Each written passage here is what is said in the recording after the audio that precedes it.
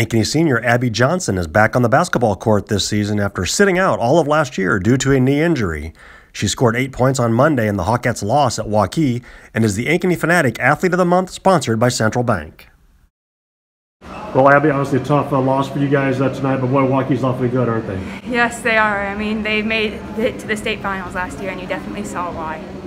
Well, this is their first game, so you guys didn't have any, current tape on them. Did that make it tough to prepare for them? Yeah, we watched a little film from last year and tried to prepare that way, and we've played against some of them in AAU, so we did our best to kind of get an overall idea of how they would play and how they would come out tonight. Well, of course, you're coming back this year from a knee injury that you had 2 years ago. It's been a long road back for you, hasn't it? It has, yes. Well, what's been the biggest challenge for you, in making that recovery?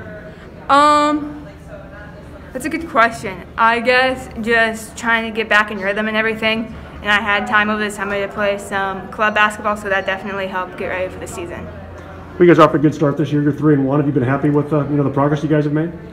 Yes. Everybody's staying positive and working really hard.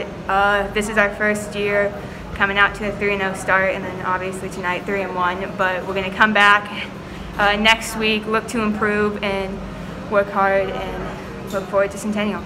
When you got some young kids that are contributing this year, have you been pleased with their progress?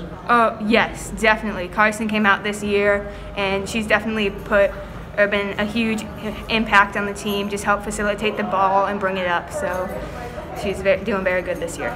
Well, you mentioned the Centennial game will be coming up after the break. I'm sure that's one that you're really looking forward to. It is. We're looking to make history this year. All right. Thanks a lot, Abby. Thank you.